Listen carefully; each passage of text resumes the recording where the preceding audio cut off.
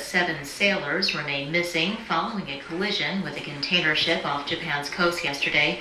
John Matthews reports the USS Fitzgerald managed to stabilize flooding with help from another U.S. ship. Navy officials at the 7th Fleet, which is based out of Japan, say the USS Dewey is assisting with damage control efforts on the Fitzgerald. Both are missile destroyers with complements of about 280 and 380 personnel, respectively.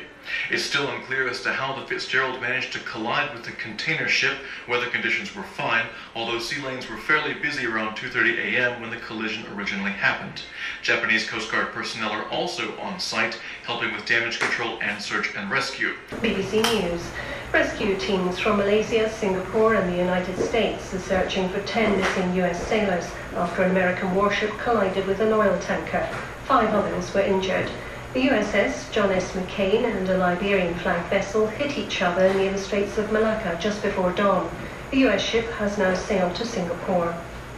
The US has begun joint military exercises with South Korea at a time of rising tension on the Korean peninsula. North Korea has condemned the operation.